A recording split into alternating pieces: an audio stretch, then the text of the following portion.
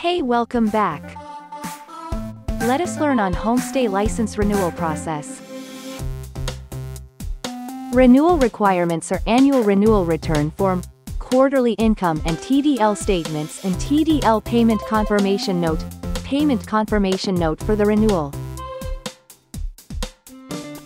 In license renewal process, you have to complete your TDL documents and submit those to TDL, quarterly. So you have to submit 4 quarterly TDL forms to SLTDA to get the renewal. Let us get ready to pay TDL, thank you in advance, and SLTDA respect your accountability. Good luck for your homestay.